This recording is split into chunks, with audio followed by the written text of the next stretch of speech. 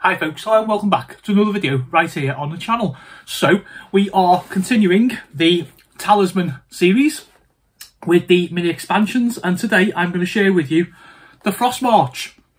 Okay, so the world of Talisman gets nice and icy and we move on. Okay, so time for the specs. I'll give you a little bit of a background to this one.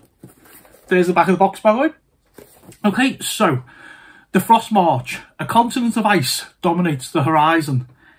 It is the Frostmarch, brought here across the northern waters by the Ice Queen. Armed with the crown of command, she is transforming the realm into a desolate, frozen wasteland. Can you overcome the raging storms and strange creatures that inhabit this bitter land? Will your blood freeze when you behold the Ice Queen's cold, cruel gaze?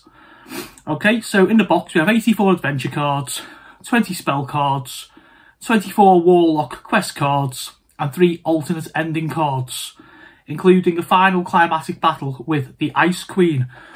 So this was one of the expansions I picked up that, to be honest, I didn't really take too much notice of. I just got to complete the collection. But looking at it now, you know, I'd say the evocative artwork on the front there, it could be really, really interesting. Let's lift the lid and let's have a look at what we've got. Okay, so straight away we find we have our little instruction leaflet. These are brilliant. They just basically list the differences and what the different components actually do. So it's always nice to have as a reminder. We have our extra set of cards. So just flick the specs back on again. Let's have a look. And this is going to give us our list of characters as well. So already I'm seeing something I like the look of. Okay. So we have, in no certain order, the Necromancer. He's going to be really, really cool. Okay, we have an Ogre Chieftain. I'm thinking having characters this big and this powerful, I really am thinking we're going to have some little tinkers, some hard enemies in those decks there. Okay, we have a Warlock. We have a really interesting character. We have a Leprechaun. Okay, so I'm sure he's going to be up to all sorts of shenanigans. And then just closing out with our different endings, we have Warlock quests. Okay. We have Crown and Scepter. I think that's how you say it. And we have the Ice Queen showdown confrontation. I mean, the artwork on these is just amazing. Anybody who loves, like, you know, their fantasy.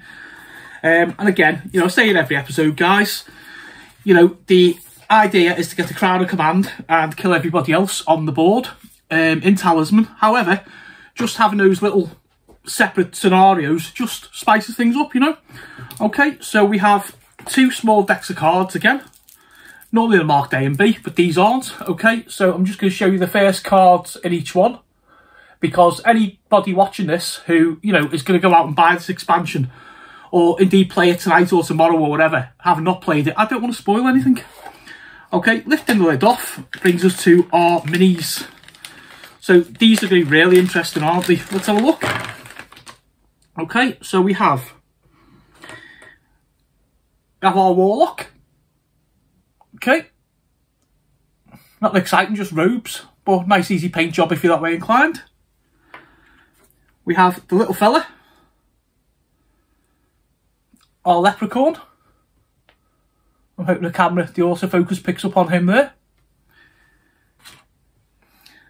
We have our Necromancer. These minis are lovely. And again, like a real interesting set of characters to play, aren't they? And we have our Ogre Chieftain. Okay, so he's obviously like your tank. He's like your big powerhouse, isn't he?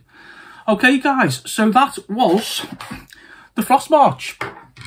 Are you still enjoying the series? We are drawn to a close now. Looking, I think we've got 3 more. We've got the Firelands, the Sacred Pool, and the Lost Realms to cover, and our Talisman journey will be complete. Okay, I am going to leave it there, guys. Like I say, comments below. Do you fancy this expansion? Have you played it? There's one for you. Is anybody playing the digital versions on Steam, PC, and Xbox? I think it's probably available on PlayStation. If you are, comments below. Let me know how, you know, what you think of them. I've played the Xbox one and I've really enjoyed it, but you still can't beat sitting there with a full board set up, throwing a few dice and your mates and a couple of beers, and man, I'm waxing on now anyway. I'm going to leave it there, and I'll see you next month for another Talisman expansion.